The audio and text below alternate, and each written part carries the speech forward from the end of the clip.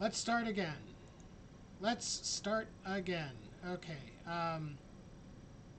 My name is Monsieur Pita Sepineta. I'm the Research Data Librarian at Columbia University Libraries, and you have me to deal with for the opening few minutes of this program while we're waiting for Alex to show up. My illustrious co host, Alex Hill, who is not here yet. I apologize for the lack of sound for the opening 5 minutes, but we're still easing into the new setup that we have here, that where I'm working with two computers at once, and so that's how that's working. Anyway, I wanted to say that this is kind of the end of the season, or I guess the mid-season break or sweeps week or something along those lines, because next week I think is Christmas Friday, and the week after that is New Year's Friday. So we're not going to be streaming on either of those 2 days. When we come back in January is not entirely clear. I have to figure that out with my co host. And then additionally, I also, come January, we'll be starting a second stream, which will be just me. It will probably be Tuesday afternoons at this time. And it's called Coding with the Dead. And I'll be working on a similar project to the Rose Hall project, but much more involved and much more complicated. And it'll just be me, so that may not make for the most engaging visual, or well, visual okay, but definitely not the most engaging audio content, because I'm probably not going to be talking to myself too much. So the reason it's called Coding with the Dead is because one thing that is very easy to do is get royalty-free copies of Grateful Dead concerts. So that'll serve as sort of the backdrop, I suppose. Which might be a fun gimmick. We'll see. Um, in any case, that's more or less how we're situated here.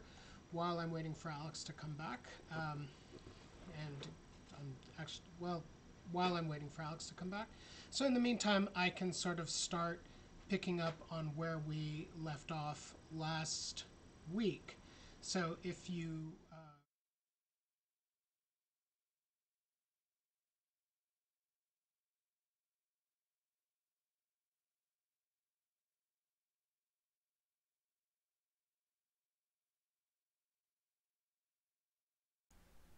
so if you recall, last week we ended up with this kind of graphic, and the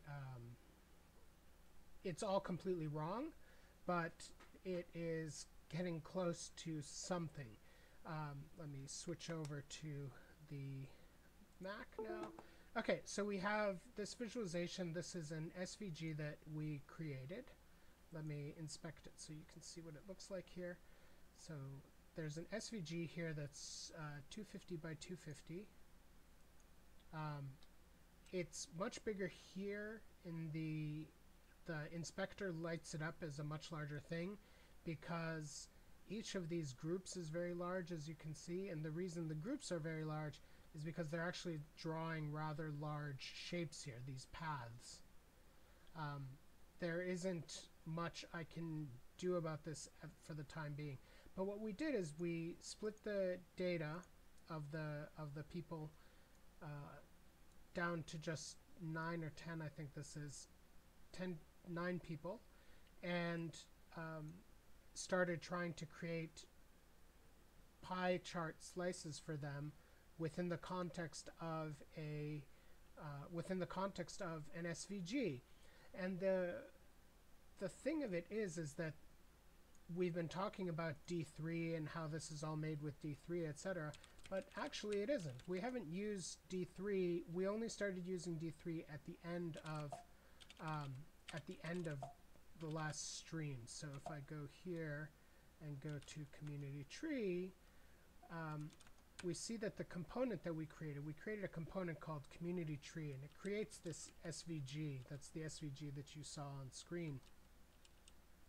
And then for every single person in the data that gets sent into this component, we create a new component, the community tree person component, that carries this data along.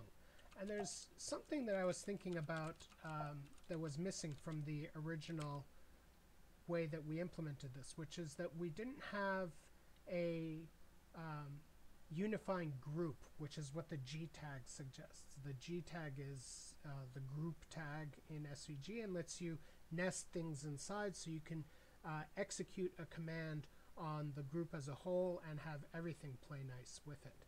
So one thing that we typically do is we have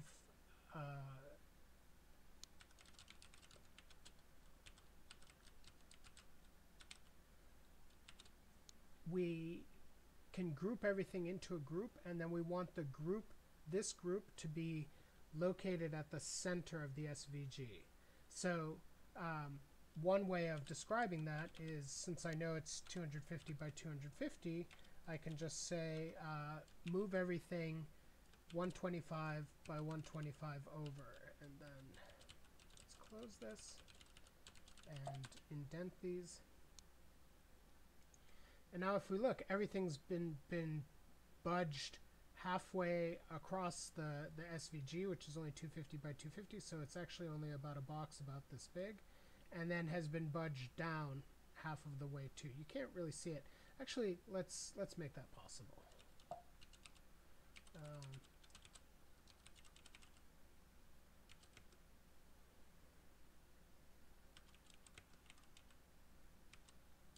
I don't remember if that's the appropriate inline style. Nope. All right, what's the border CSS syntax?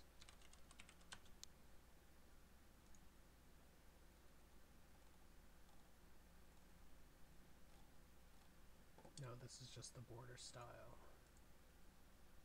Border shorthand. There we go. 5 pix solid red. Okay.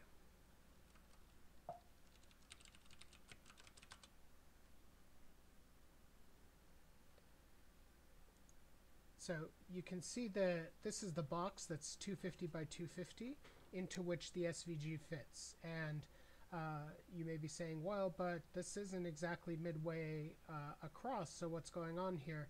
That's probably because we're doing some translation already inside this this component here, the community tree person component.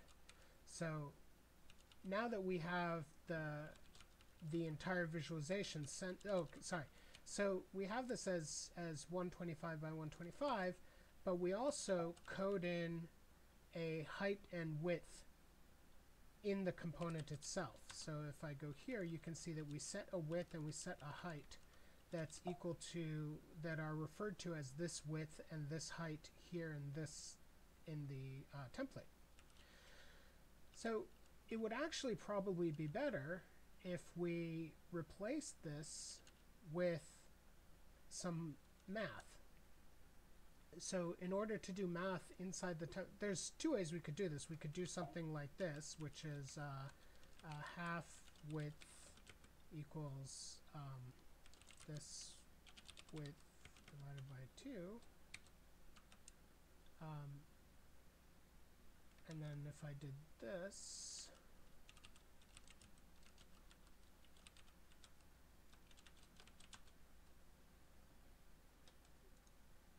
that works. We have the same sort of behavior here, and we can actually even double check to make sure that that is being oops.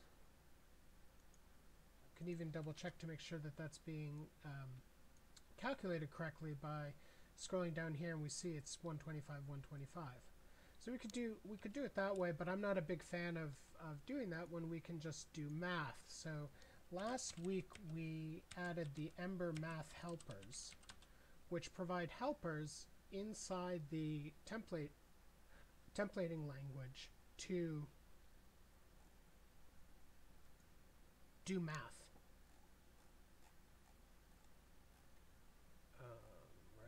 There you go. So it's probably just div. Yep, div AB. So instead of this half width here, we can do div this width width comes first, and then 2. And then here we can do div this height, and then 2.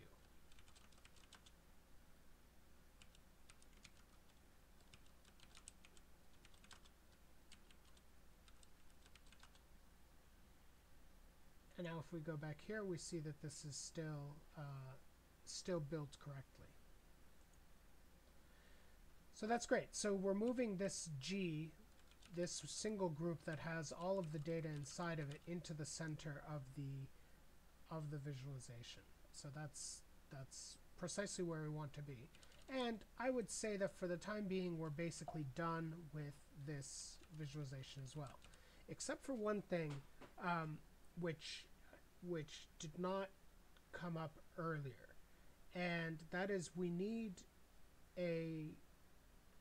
to know how much data there is in total, so that we pass here, and I'll show why in a second. But actually, while we're here, we can actually commit this. So let me just do some deleting here and save, and then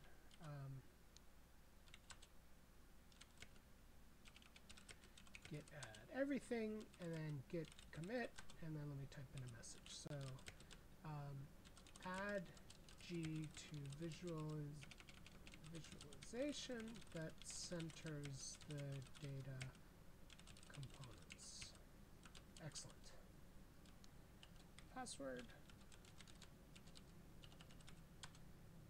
Oops.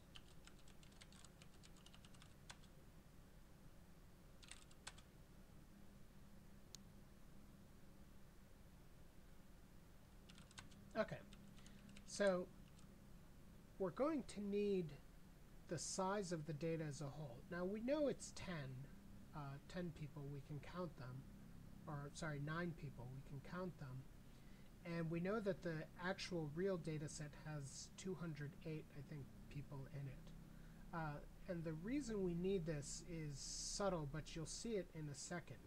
So somehow we need to pass a new variable into the child components here. That's, let's call it data length equals, and let's just leave it blank for now. And then let me open up the component,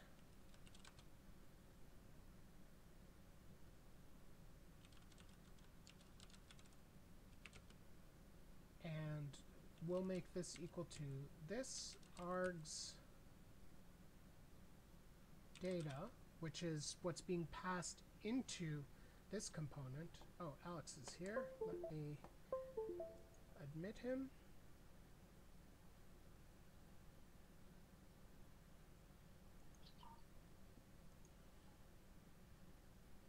And then Hello? hello. What's going on with your screen? You can't see my video. Well, I mean, I can set that up. Hold on.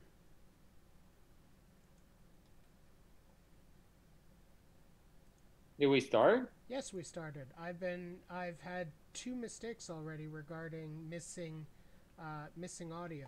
It's been a tragedy. Oh. But I think it's been, now how do I speaker view? There we go. All right, now I see you. Now let's bring you into the world. There you go. You're on the stream now. Let's make you a little bit smaller. Hello, everybody. Sorry I was late. I had a difficult day. Laurel had to go into the clinic, and I was not expecting Mr. Pickles to need to go outside so badly. But apparently he did. He made that point very clear. That's his jam, is having to go outside very badly. Yeah, he's happy now, and he has a little treat bone in his mouth, which is chewing very loudly next to me. Mm-hmm. He's in happy land. Living your best life, huh, buddy? Mm-hmm. I only still see your face as a picture. That's because I guess in the past we've been doing it where I host it, And I stream it. Oh, there we are. No, it's a lot of little fiddly steps that have to happen in between everything just to get everything up and running appropriately. But now it is, so we have that going for us. Very cool. Let me start my OBS virtual camera.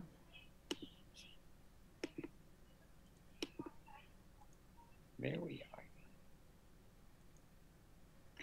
are. All right. So where were we? What did I miss? What was the too long didn't read version?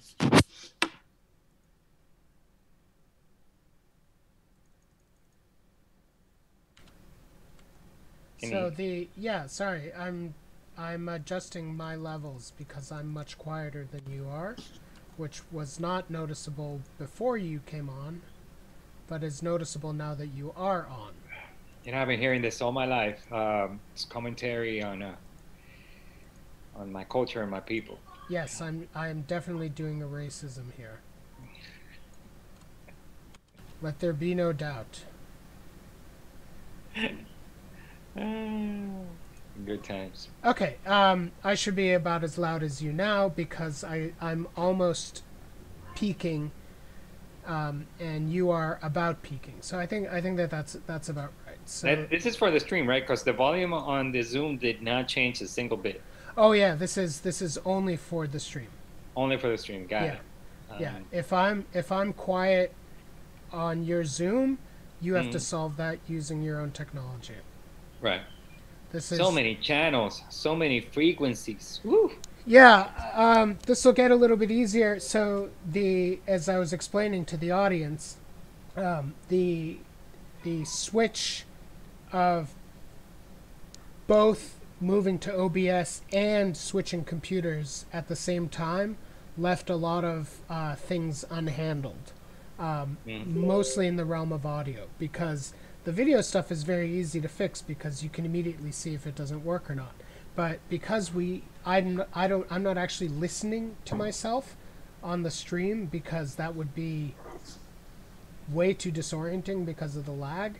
I can't actually hear that if I'm audible or not. But on the flip side, the more we do this, the more the settings, like these edge cases where, I mean, to put it simply, I started the stream with this view where it was just me talking to the camera, and I hadn't yet added the new microphone, or the fact that I'm using this microphone and not this microphone. I hadn't added that change to the software. So very cool. Oh well, everything is working fine right now. Beautifully. Yeah, everything should be fine now.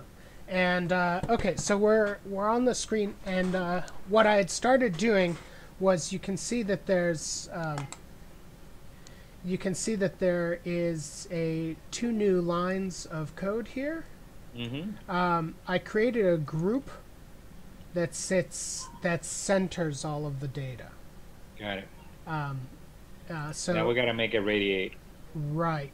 So it does this with the translate that we used last week, and it takes this width, which is set down here, 250, and it divides it by 2, and it does the same thing for height. So it's all programmatic and just as it should be.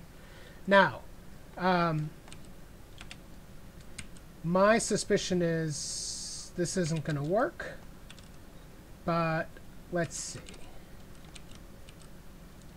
There, let's delete to here.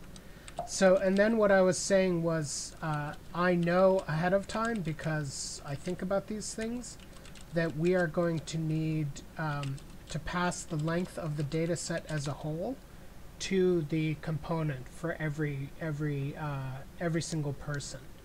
And I haven't explained why yet, but that will be clear in a second.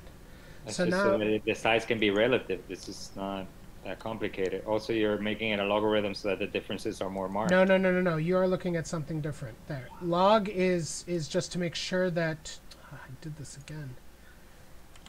Log means just send something to the console. So okay. Oh, this is log, not logarithm. Yay! Yeah, like logging. Yeah. Not like.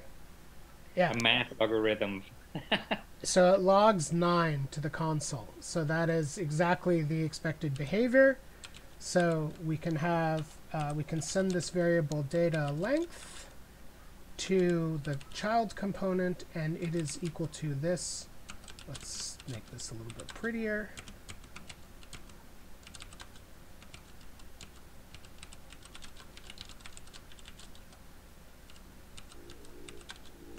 Okay. And now, all right, so now there is,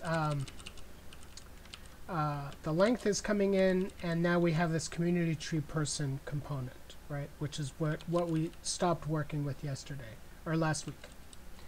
Okay, so now let's go to that. All right. So we have,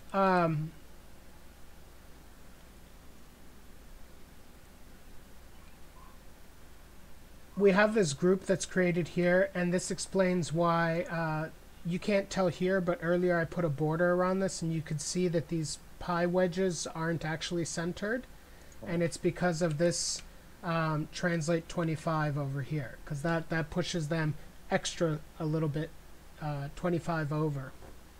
And then it pushes it down a little bit too, a multiple of how far down the row it is. So as a result, each of these wedges gets pushed down a little bit more as we go down. Now, this we can actually get rid of now, because let's get rid of it. And now these will all fill in on top of each other like that. Mm-hmm. And then we have to change this arc. So for this, we go back to the component that we had started. All right, is this all familiar? Yep. Okay, so if we change this, we can make smaller wedges. So this will be a 45-degree angle. Ta-da. And so on. So what we want to do is, earlier the transform was going up and down based on how much data there was, right? Whereas now we want the first wedge to go in at 12 o'clock, and then the next wedge to go in at whatever 9 over 12 is. It has to move that much. It has to move 1/9 of a circle over, because there are 9 total wedges. So how do we do that? That's like more or less a rhetorical question. Isn't it better just to count the total of wedges there's going to be anyways and just use that as a variable? That's what we did. You just said 9. You gave it an absolute value. Well, I said I know it's going to be 9. But okay. It's just that you happen to know it's going to be 9. Okay. Right. That's what we did. That's what that's what this is. Right. This sets a variable called data length that is equal to the length of the data. I just saw that you just gave it a hard value. I was. Oh, I haven't given it a hard value or anything. I just said divided by 4 here just for laughs. I got it. So I was going to change the 4 to data length. And well, that'll divide it by 9, but that won't make it. So. Oh no, that's true. Hold on, let me do the math. Okay. In my head. Yeah, no, because you also want it to be bigger than. You want it to be slightly bigger than the exact value so that it has volume. No, I think you're thinking about this a little bit funny. This has to do with how you calculate radians. So currently the start angle is 0, and the end angle is math pi divided by 4. And what that gets us is 0 is 12 o'clock, and then math pi divided by 4, pi over 4, is what we translate into degrees as 45 degrees, right? Pi over 2 is 90 degrees. So as a result, if you want something, 2 pi is all the way around the circle. Right. So if you want 1/9 of all the way around the circle, it's not pi over 9, but it's 2 pi over 9. Yeah, so my funny way of, yeah, I guess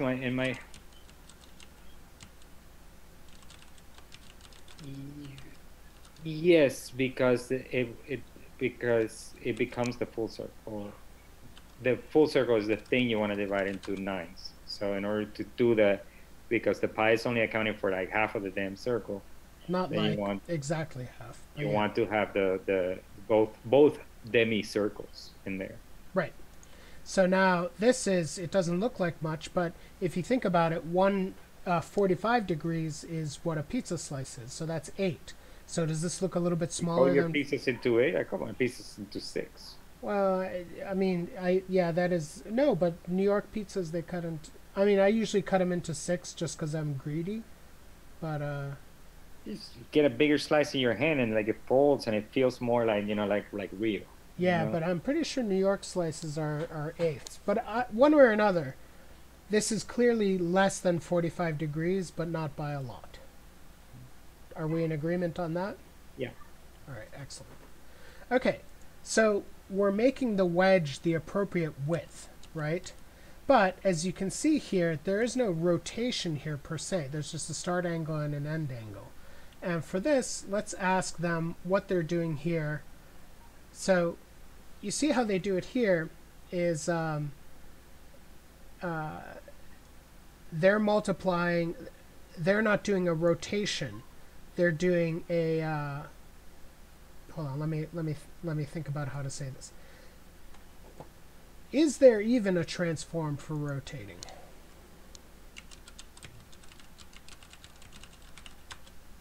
When is the start place is the ending places of the last one? You just had a pixel in there in between.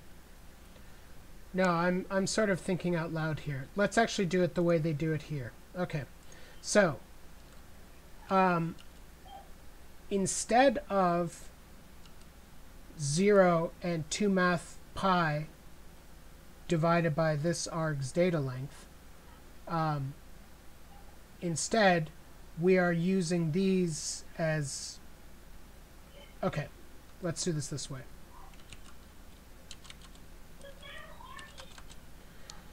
The first wedge has a start angle of what? We can start at the top, so 90. Just 0. 0, yeah. If we're using quadrants, is that the unit of measure here? No, just with SVG, it starts at 12 o'clock is 0. At 12 o'clock is 0, got it. Right. And what's the closing? The width? The closing angle? Whatever the width of it is, whatever the arc it drew, that's where it ends. 2 pi over 9, right? Right. So let's not call that 1, let's call that 0, because the index is 0. Right. For number 1, what's the starting angle? 2 pi over 9. 2 pi over... And what's the closing angle? 2 pi over... hold on a second.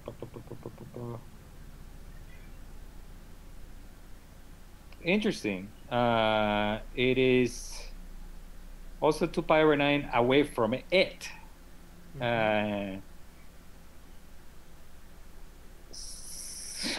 But I don't know how to write that. Because the way you're thinking about it, the way you're doing this list is like...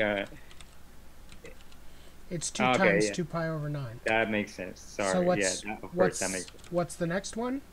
Yeah, it's the same logic. So now it's going to be 2 times 2 pi over 9. And then it's going to be 3 times 3. And then so forth and so on. 3, 4, 4, 5. Okay, now let's... Until you reach to 99. To 90. All right, so the last one, the eighth 90. one.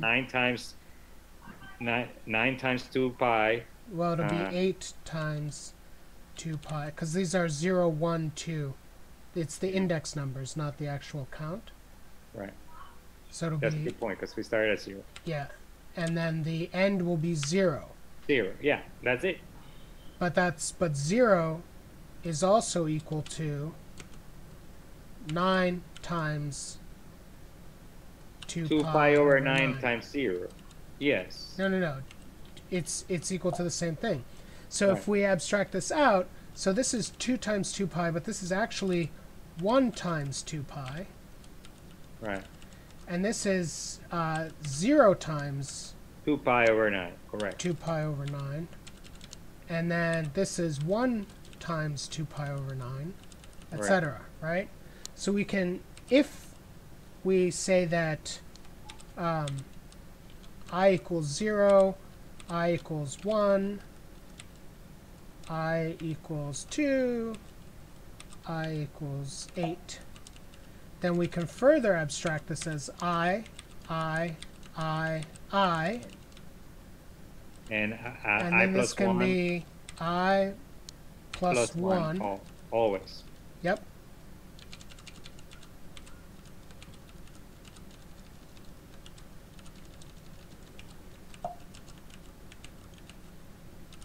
And you thought your life was just going to consist of reading some archive materials and reading a poem. And look at you now doing algebra. What have we done with our lives? Then furthermore, the 9 is actually this arg's data length. Yeah, that was... So, the start angle is equal to this arg's I times 2 times math.pi divided by this arg's data length. Right? Hold on. Right, because pi 2, correct. Okay. And then you're going to go back and create an iterator over there? No. We already have it. We already have it. And then this is going to be equal to this arg's I plus 1 times 2 times math.pi, blah, blah, blah, blah, blah. All right. Where's the iterator that you said we had one already? Yep. I'll show you in a sec. Woo! Math! It does what it's supposed to. Give you a headache? What's that? Besides giving you a headache, it does make pretty circles on D3. Yeah. Well, no, I guess we are using D3 here. So, just for laughs, let's do,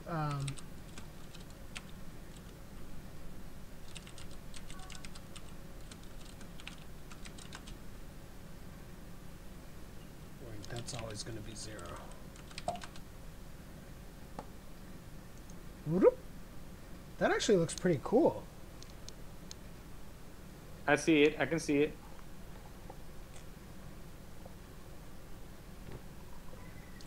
Rad. We're getting places. You actually you gave it the length of the life.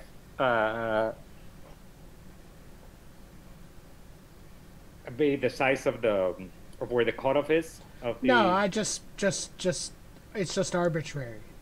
This one is just literally growing. It's actually Yeah. a fractal that's just growing. Yeah. Yeah. That just looks cool, I think. Yeah, but it could be, in theory, the length of the Well, what it will be the birth year. birth year. Yeah. Yeah. Actually, I wonder what this looks like.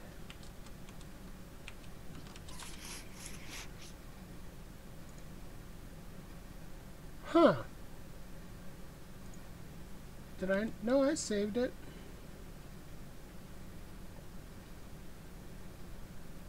Can you refresh my memory with this existing iterator that I just? Oh yeah, I'll show it to you. There, that's what I was trying to do.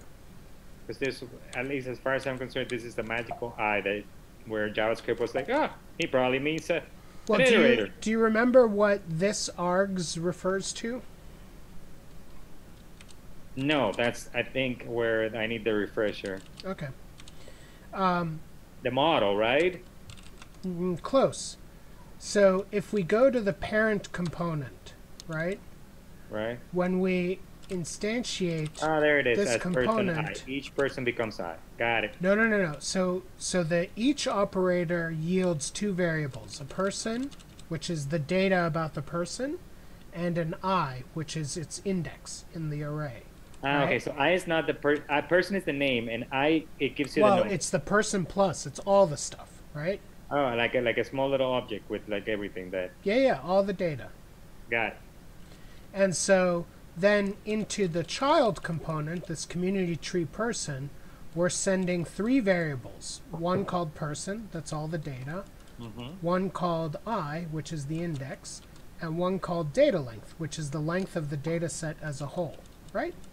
And then now I remember what the I, which always been passing an index, so I is always available. Okay. correct. And the way you access those three variables is through this args here. In the template, you can, like you can see here, concat at person.id plus -g. Why is it because is this arc seems very high level, very abstract? Why is that the only this in there?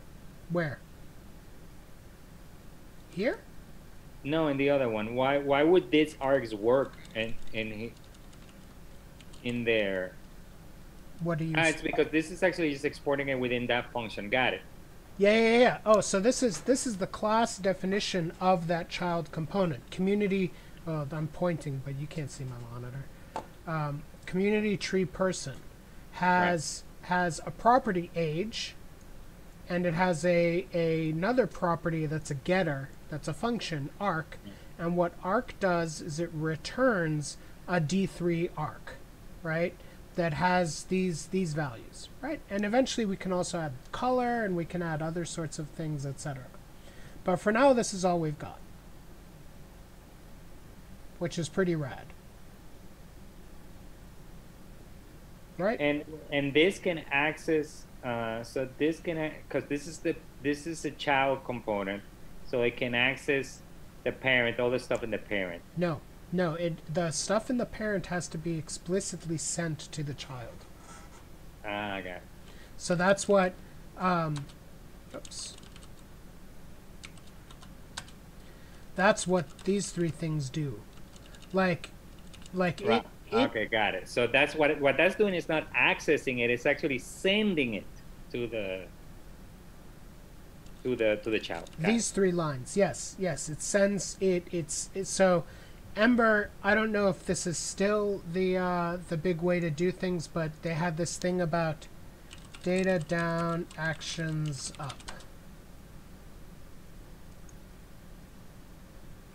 Wait, what? Oh, this is reversing it. So, data down, actions up. I think that this is an older way of talking about this, but the idea is that, and I know this is kind of small on the stream. Reads better now. But you like this DDAU. So like they say here, a common pattern. Oh, we can look at this for a second. A common pattern found in Ember applications which emphasizes unidirectional data flow. So that means that you load the data at the topmost part of the tree that you can, and then you send it down to the child components as necessary. So we could very easily look up inside this component here. We could just send a new request to look up a new person every single time. But that goes against this. It's better to load all the data and then send it down, because then that also makes it clear who owns the data, like they say here. Right. Also, the syntax is a little funny because it's camel case on the parent, but the name of the file is all lowercase. Oh, that's JavaScript. That's JavaScript custom. Is file names are always written in kebab case, but classes right. are But written here in you have community tree as camel case person. Can you go back to the community tree JS on the top? Go scroll all the way to the top. Let me see. This is the highest. Ah, got it. So all you have to do is just write community tree person component. Well, I mean, actually, this class can be called whatever, but yeah. But how do I still don't have a hard time understanding how this child notes is a child of the other one. What's connected Okay, to the I'll file? explain. I'll explain it. So they are literally children in the sense that there's community tree JS and community tree HBS that are parents, and then there's a folder in here called community tree, and inside that is the person component. So this is that. Like, sorry, that was the missing component in my head. I was like, how the hell does this file know it's the child of the other one, since not a single word in common between the two files? so and that relationship. So this is the template for the tree as a whole. The relationship is indicated with the two dots here, like in Ruby. But nothing is stopping me from doing like some random component and then sending person equals, well, this isn't going to work, but person, right? It'll work. Oops. It'll work if I put it down here. Not here, but here. Like, nothing is stopping me from having some random component that isn't inside a child folder. The parent-child relationship is established because the template for community tree, which is this file here, calls the community tree person component below it. So as a result, this component sits inside of the other component. Got it. You sure? Makes a little bit more sense now. Okay. So it's just, it's leveraging the sort of semantics of HTML to be able to put components in nested relationships, which is why that kind of nesting is important. Anyway, so the actions up part we're not really dealing with, but this was like if you make a change to something, that change should bubble up as opposed to be saved on the component. But this I guess is like an abstract pattern that isn't really they don't talk about it much anymore, but it is still, I guess, a pretty good pattern to know. And we won't be dealing with it a lot just because we're not changing the data. Okay. So what's next? So let's commit where we are.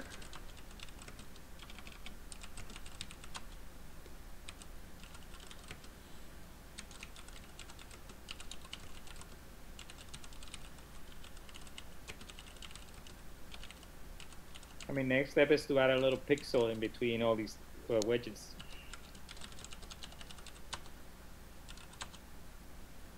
Yeah, we can do that. For that, we look at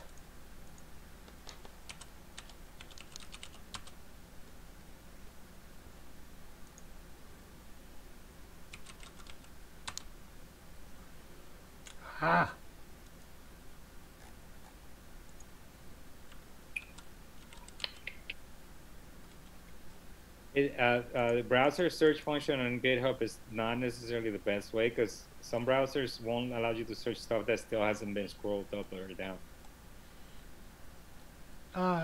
Okay, but it on the GitHub, because GitHub uses frames, but I guess it worked. But yeah, it worked here. So we want end angle, pad angle. Pad angle, nice. Those nice D3 people think of everything. Okay.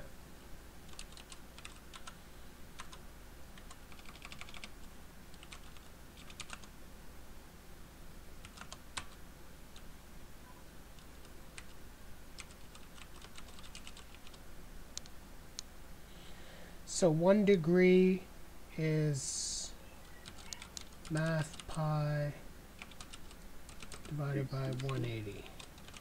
Oh no, 180, right.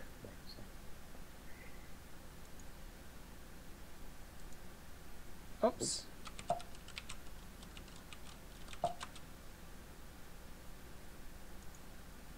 we go.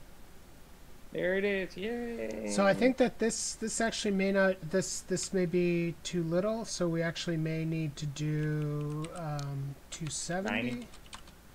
No, because when we get to 200 wedges, that's a lot of screen real estate that's taken up by the white space. Right. But we can leave it like this. So we can add.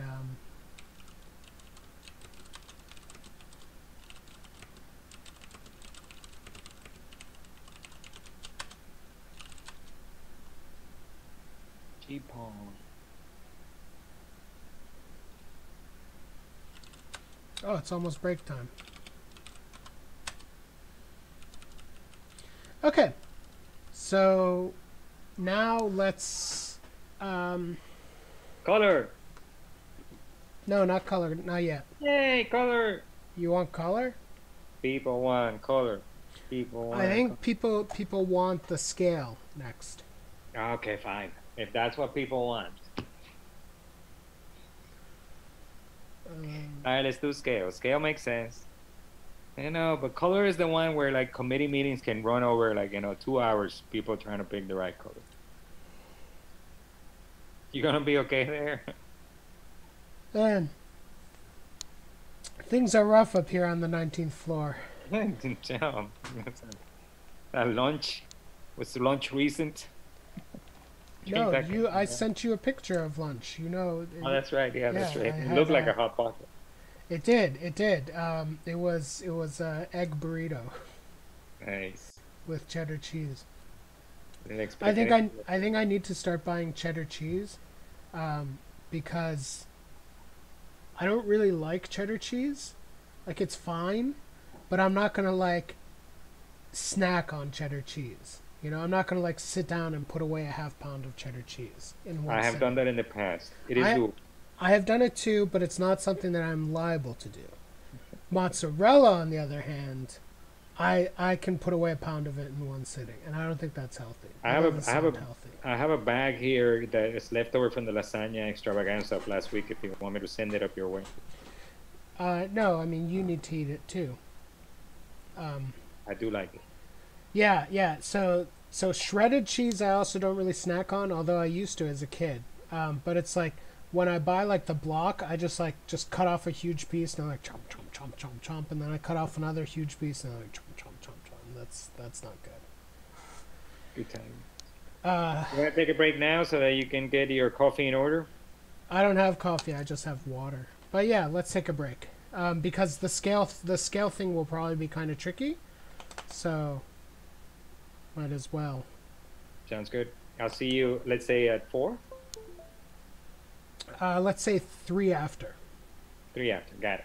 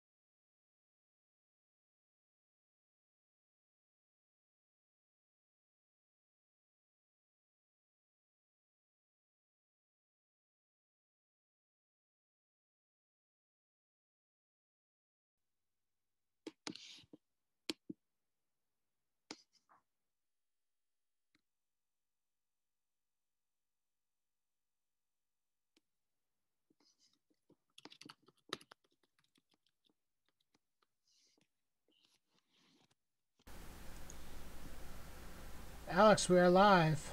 We are live. I am just accommodating myself. Yeah. Are you good and comfortable? Yes, I can't find the spot today for some reason. Yeah. Same.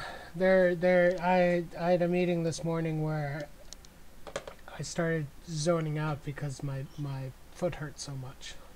But everything's okay now. That's just how life goes. Mm-hmm. What all right, so I hope you had a good break. Yeah. And now with me half asleep, let's see if we can get D3 scaling to work. Does that sound good? Yep. Now, what do you know about D3 scaling? I have done it. I know it's possible. Do you remember what it's for? It's to change that where the numbers, some kind of numbers calculated, change the scale of the thing you're doing. Yeah. So if you look here, we have the outer radius is set to 100, right? Yeah. But so a number like 270, that we can't. I mean, we can obviously change it, but it's not a variable set up to the visualization. The 270 here, this 2, this 1, this 2, these numbers are all dealing with properties of the data itself or of circles. So we can't really change them. Like they're not something that depends on the size of the visualization, right? But if we wanted to make a wedge, like let's say one of the people is 14 years old. If we wanted to make their wedge 14 long, well, what does that 14 mean? Is it's if it's 14 pixels, then it's going to be teeny tiny, and and no one's going to be able to see it. If it's so how do we sort of do that calculation? How do we figure out how to turn 14 or whatever the age is into a pixel length that takes up the entirety of the space of the visualization, right? Mm-hmm. So that's where D3 scale comes in. So, yeah. And I think that's where the D in D3 is all about, right? No? What's that? Is that what, if I remember correctly, what the D in D3 is all about? There's 3 Ds, that's why it's D3. And one of them is, what is it? Data dimensions? Data design dimension? Data-driven documents. Ah, yeah. Completely anticlimactic, if you ask me. Well, you're a little bit right in the sense that scale involves a domain. Well, no, I was thinking more in terms of calculus, but sure. Okay. I was thinking in terms of how we name functions in calculus. Right. And derivatives, how we do derivative functions. But I guess derivatives have nothing to do with D3. Which is quite a disappointment because in my head it had everything to do with D3 until like this moment. Well, I mean, you keep telling yourself that that's what that's all about, and maybe it'll be true.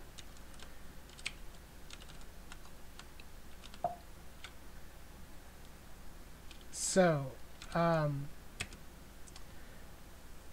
the scale you define once, and then every little widget inside, or every other subsequent widget, you use the scale to do the computation, right? So as a result, we need to go, so this is the community tree person component, and we need to go back up to the community tree component, because we only need to do this once for the community tree as a whole. We don't have to redefine the scale every single time for the community tree person, right? Mm-hmm.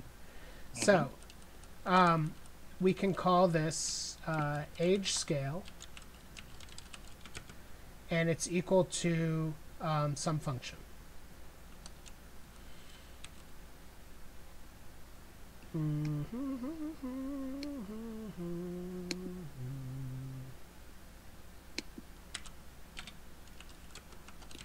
I don't know if this works.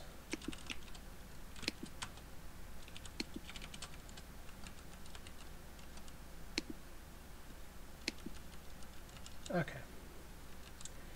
So here we have import arc from D3 shape, and here we need to import scale linear from D3 scale. Okay. So the way this works is you define the scale. Oh wait, I don't need to do this way. Age scale, it's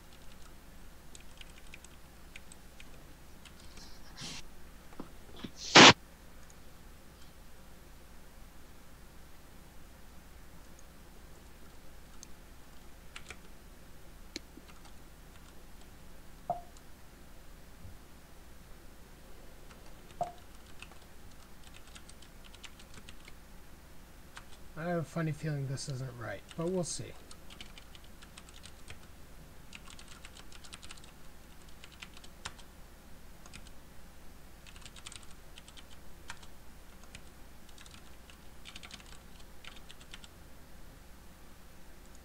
Nope, that's I thought. Those have to go inside parentheses.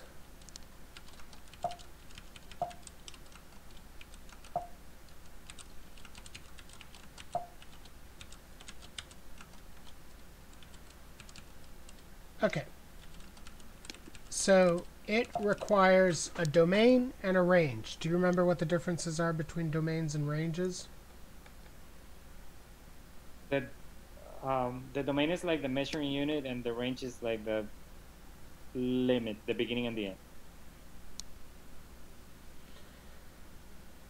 Domain is for the data, and the range is the return. I just came up with that mnemonic device. Yeah. The domain describes the data, and the range describes what's returned. I kind of like the way that I had it in my head. All right. Well, The too bad. measuring unit is like the data. All right. So what's the domain of this data? What's the smallest value? It's Oh, sorry. Zero. These aren't age scales. These are year scales. yes, So what's the smallest value? 1 year. I don't know. What did we put in the formula to generate the fake? Whatever we put in the formula to generate 1817. 1817. Yep. What's the max value? 1835. I don't think that's right. Or 34, or 36, 32. What's the range? Uh,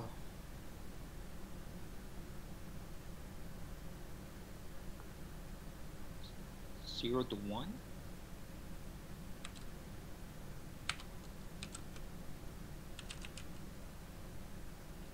Oh yeah.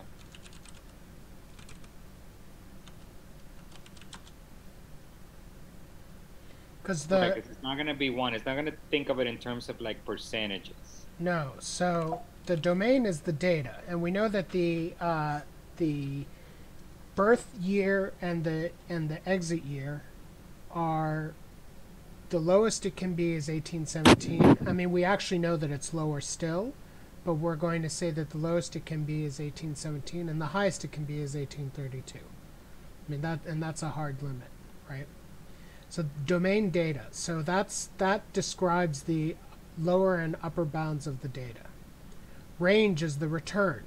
So we want, when we feed 1817 into the scale, we want to get back 0.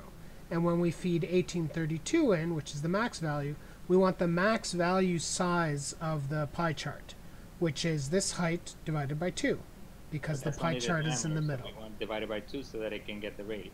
Yeah. What's that? That would be just the diameter. So, but we want the radius, so we divide it by 2. Correct. Yeah. Yeah. because we aren't and this is actually like a very this is a very subtle thing. This actually isn't a circle. These are separate paths that are being generated that only end up looking like a circle because of math.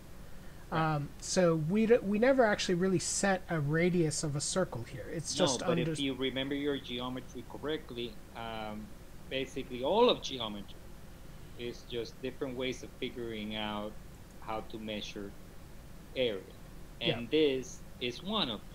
Correct. It's not just one way to measure area. There's several.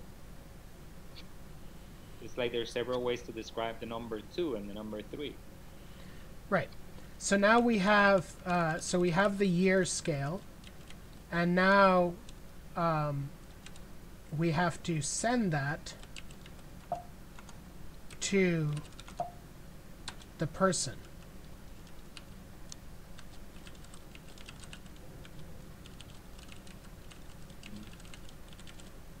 Right?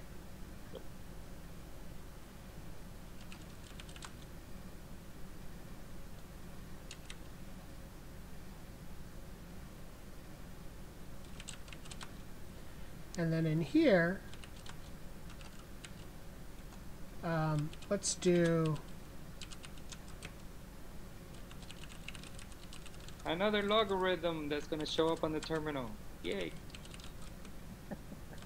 I can't believe in the beginning of the call today, I I forgot the log. It's just JavaScript for like put it in the terminal.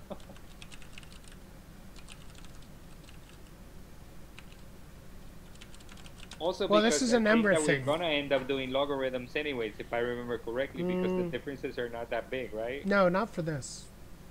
Not for this? No. Oh, we won't need to? Okay, got it. No, representing age logarithmically would be weird. I mean, we can do it, of course. Like, we can do it for laughs, but it strikes me as it might look really, really odd. No, I mean, it's just... I mean, for me, logarithms are something you use as like a hack that you use whenever, you know, your differences are so... Everything is so close to each other that you want to, when you're doing a graph, that you want to kind of like exaggerate a little bit, so you do a log. But I guess in this one we won't need to. Yeah, actually, I have no mental image of how it would look like if we did it.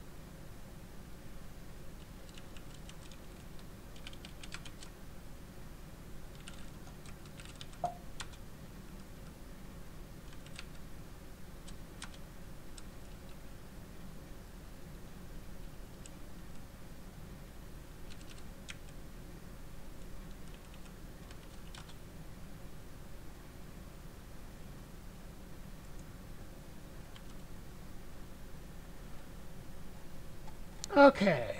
Yeah,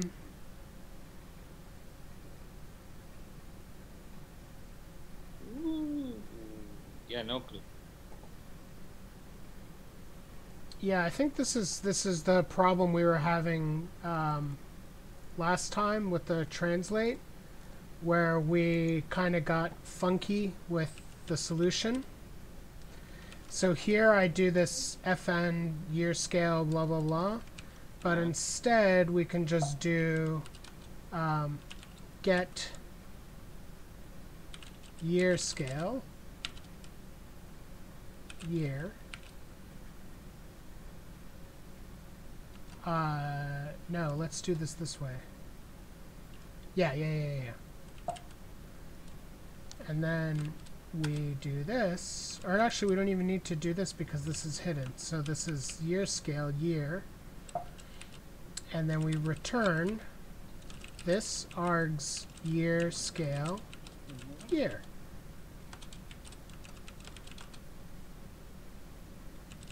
And then here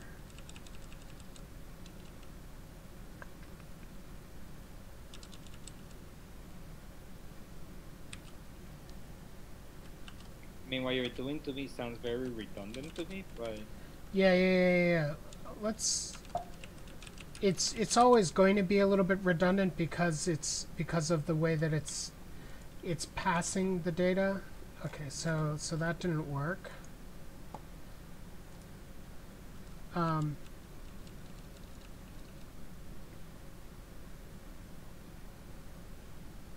however,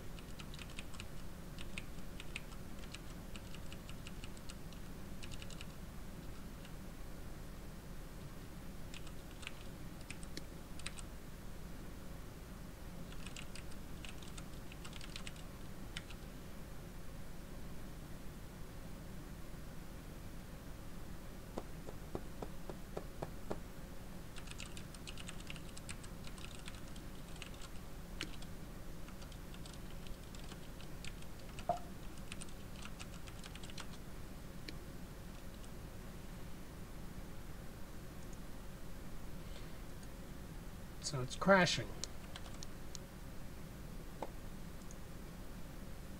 Oh.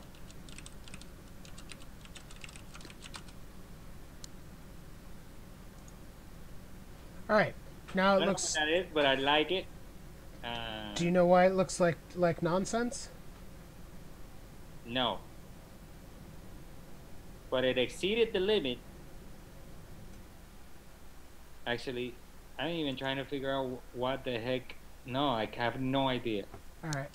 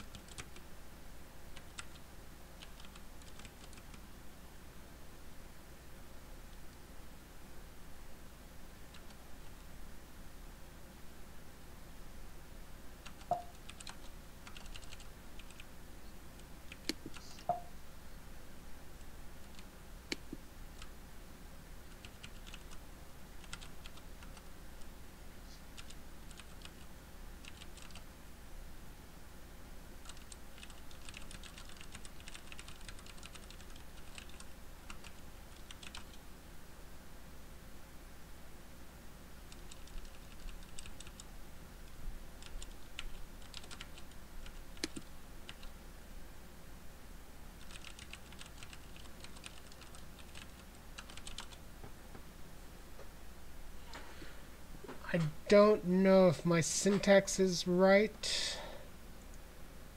Yeah, it doesn't look good. Nope. Mm-mm-mm. Aren't you missing a parenthesis there? No. Yeah. Let's not do this cute. Oh, duh.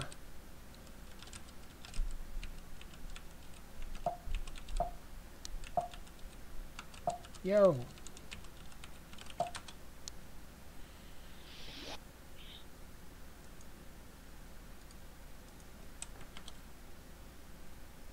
Nope.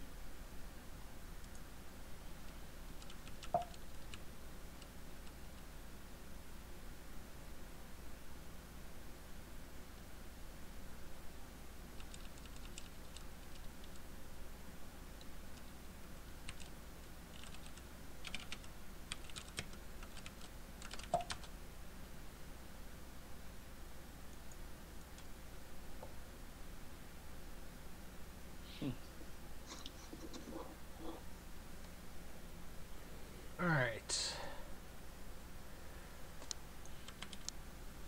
Cannot read, but this is at line 36. The problem is that there's okay. So let's just do this not in this cute way.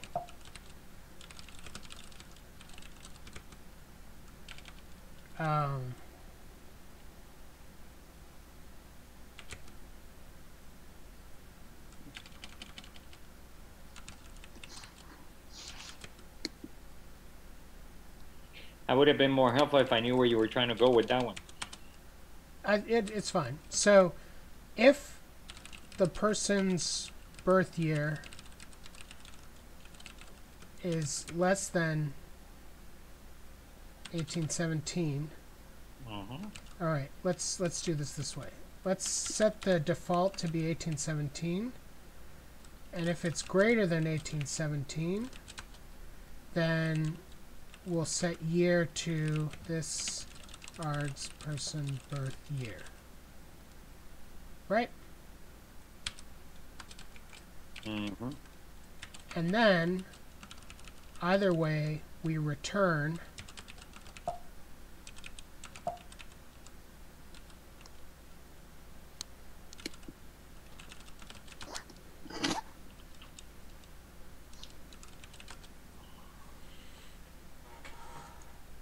now what is it going to complain about?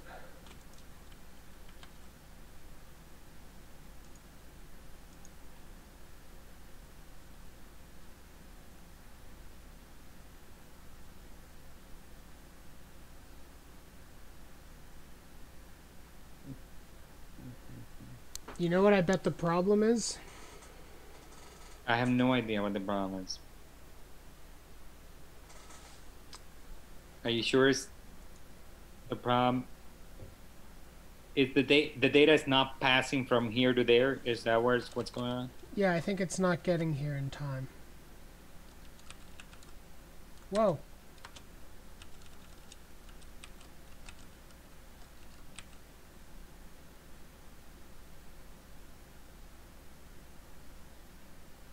Because birth year exists, right? Right.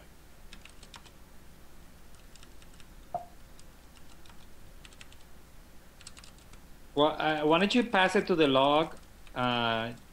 Just pass every little bit to the log All right. to see where.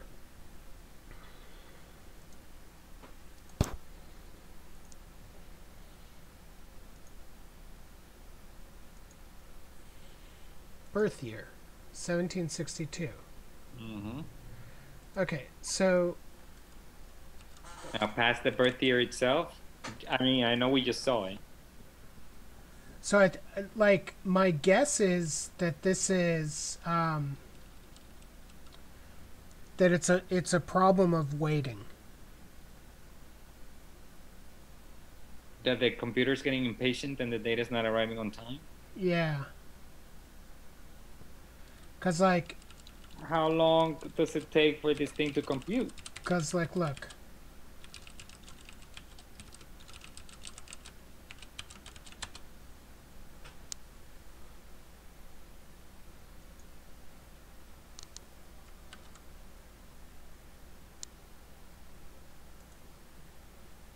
Unless I'm like typing something terribly wrong.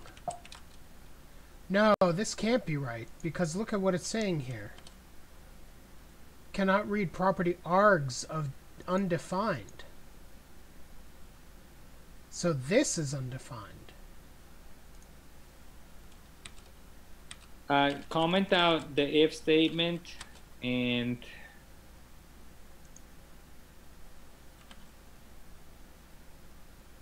New error.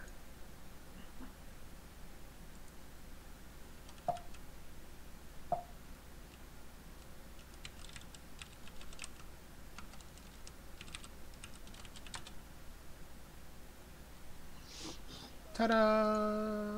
there it is. Doesn't look right. No, it's kind of tapering off towards the center of the circle. Well, none of the... So, is it the case that everybody was born before 1817, which is very possible. So let me go back. Oh, so it is logging. So let's just log the birth year.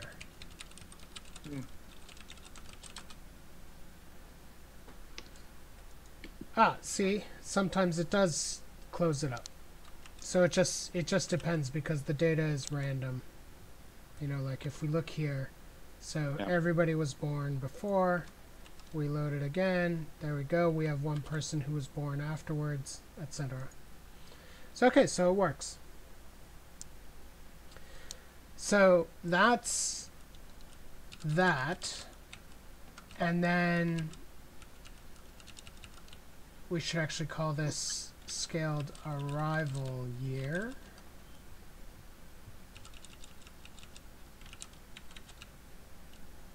And then call this scaled arrival year. And then this is equal to this args year scale. This args, can you fill this in for me? Person, Birth year, exit year. exit year. Sorry.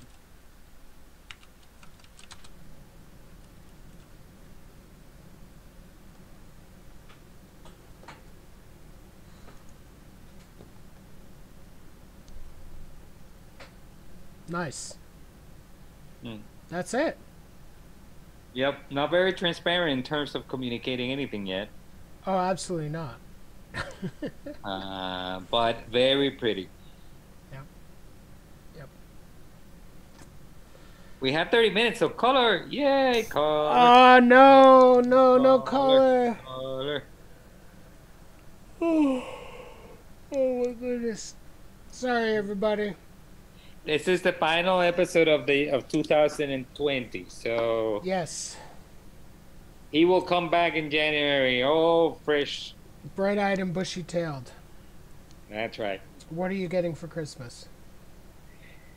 A new hat, because apparently this is a summer hat and it's not season appropriate. So in January, I'll be wearing a nice winter hat. That's it? For Just a the winter hat? Yeah, I am getting a hat there. I already got it. Although I did get a haircut, so maybe I can probably just. It looks kind of like in the 1920s haircut. Yeah, it anyway, does. My wife gave me the haircut, Laurel. My dear Laurel. You could have just shaved your head. No. Not gonna happen. So that's one gift. I think I'm getting. I think a bunch of people chipped in for an iPad What is a because bunch I of... started reading again. Why are you reading? I kind of rediscovered reading and I like it. Reading is bad news. But you were I'm you were expanding my mind. you were reading for the slavery archive thing, right? Right, that was my commitment to read more, but then it started branching out. Now I'm starting to now every time people ask me to review a book, I say yes. Like that, I don't even recognize myself. So so I'm reading again. I even got a list of things that I want to read that are not for anything, and that's what the iPad comes into play. Because with the iPad, I can access a lot of our ebook collections at Columbia University Libraries, Yep. and read them in bed at night when it's dark without bothering people. 'Cause that's an issue. Nobody talks about this in reception history, but you know, are you bothering somebody else by reading? You know, that changes reading habits. Are you sure that never comes up? Huh? Are you sure that never comes up?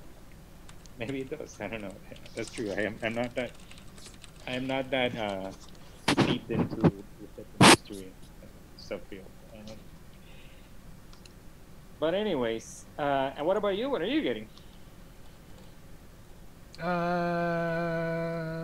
I don't know. Well, I'm not getting anything from anyone else, but I'm spending my way through the winter doldrums.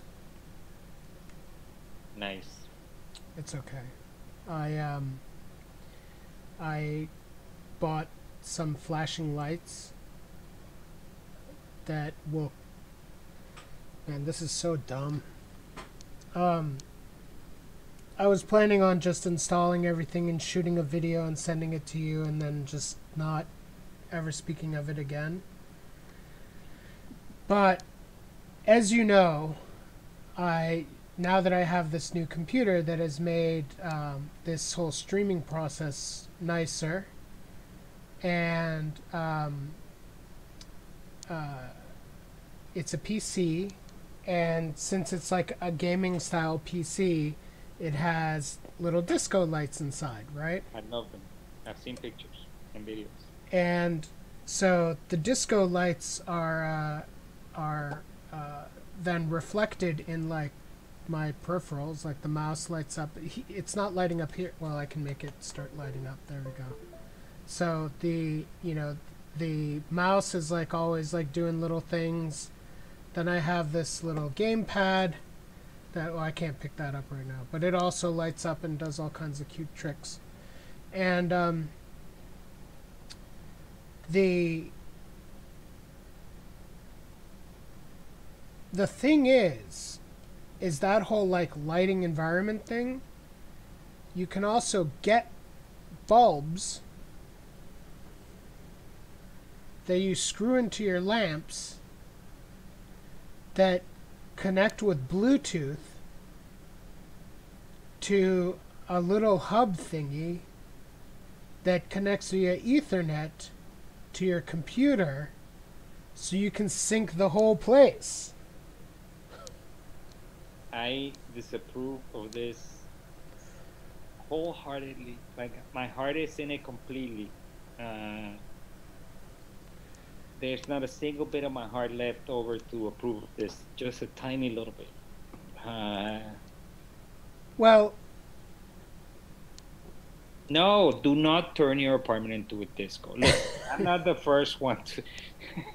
I'm not gonna be the one to stop you from this madness, but listen to yourself. You're about to turn your apartment into a synchronized discotheque. I'm going to say this. In high school, I had like controllable Christmas lights in my room year round. And I really liked the sort of calm of having just the Christmas lights provide all the lighting. So so that's part of it. The other is like just because it's kind of cool, and because like, what else am I gonna do? I better come up with a good idea for a gift for you, so that so these are not the only choices we have available to. No, like, yeah. I don't know. No, the thing is, look, at the end of the day, I know what you're saying. Like, when I was younger and by myself, many times in my life, I would do crazy stuff with my apartment. And now I guess there's a little bit of me that is like, I don't have that freedom anymore. Like, I have to have a nice Christmas tree with the nice couch that matches the nice table and this kind of stuff. But Yeah, that's what that's what they're required by the statutes of bougie life. Like, you cannot deviate from section A3 of the code. Of the bougie code. So maybe I'm just envious that you can get to synchronize, that you get to turn your apartment into Studio 58, Studio 560. I mean, like, it is ridiculous. Send us a video. I will. I'm a big fan of your live cam that is shooting the Hudson all the time. Uh-huh. I'm a big fan of that. Now we're gonna need to point it inside too.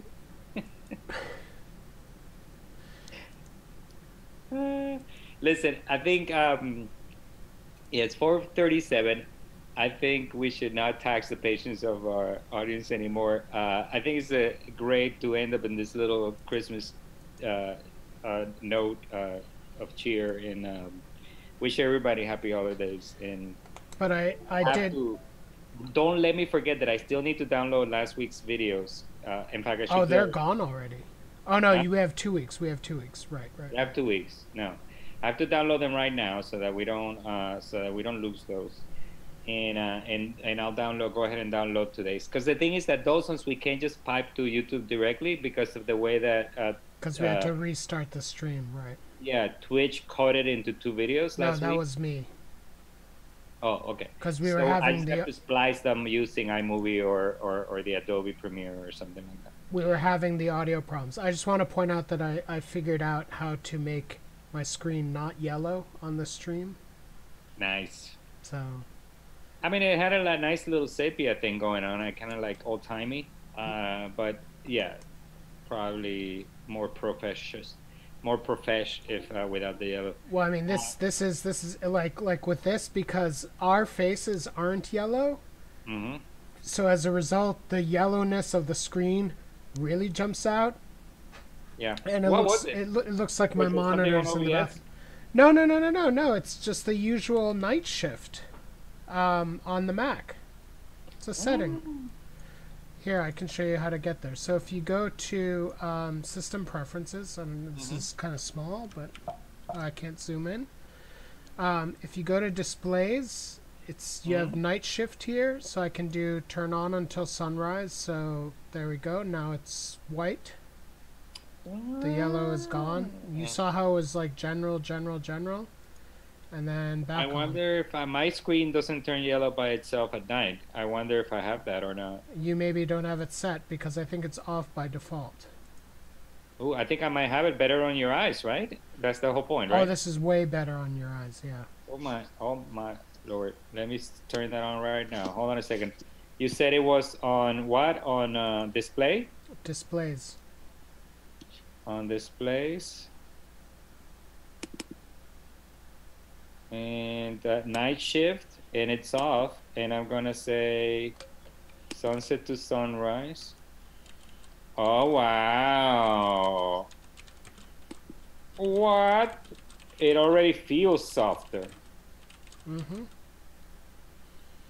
And Thank like, you, Monsieur. Espe- That is very nice. especially if it's the only lighting you have in your apartment at night, it's really it's so easy on the eyes.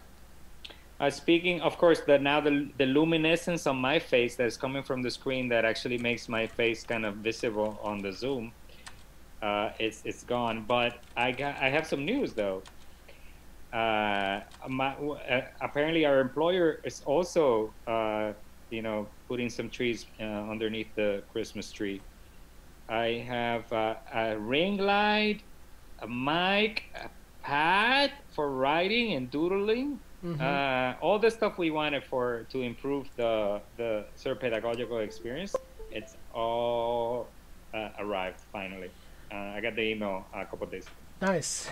I gotta go get it on Monday before we break for the holidays. But that means that next year when we come back, I'm gonna have like a nice white light, and I will be able to doodle stuff, or at least I will, because I'll have the pad, the digital pad. Well, the white light can be the problem is that, well, what you want that light to drown out your blue light.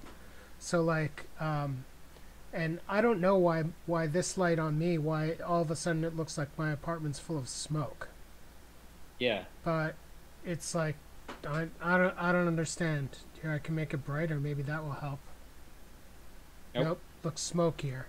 Even brighter? Yeah. Anyway. I don't know. But I think that this lighting is fine. So I'll figure it out once I get the light at Kucherman, because I have other light sources around here that I can play with to make sure that everything is in the right place. Well, I'm going to have the disco light got, not the lamps, but a replacement lamp for my desk got delivered today. So Project Disco is starting up. I mean, I shouldn't talk too much. I just named the project that I launched 2 weeks ago, Carry Disco, where Disco stands for Digital Scholarship. Get it? Yeah. Disco. Anyways. It was Cardi Disco. Well, Cardi Disco is Cardi's already in fashion, so Carry Disco is like, I'm just riding the wave, man. Yeah, exactly. Happy holidays, dear audience. We'll see you next year. So far this year, we've gotten to almost every component of the thing. Now, there's a lot of polishing work that needs to happen before we finish it off with a nice conversation with Cydia and bringing in the real data. Yeah, that's actually a great point.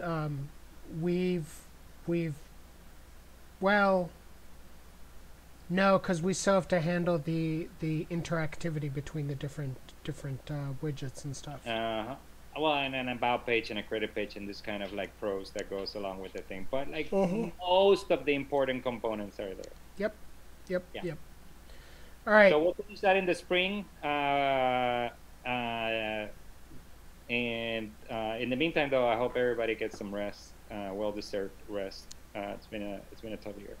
Yes, sounds great. So take care. Enjoy your time off, and yeah, bye bye everybody. Bye.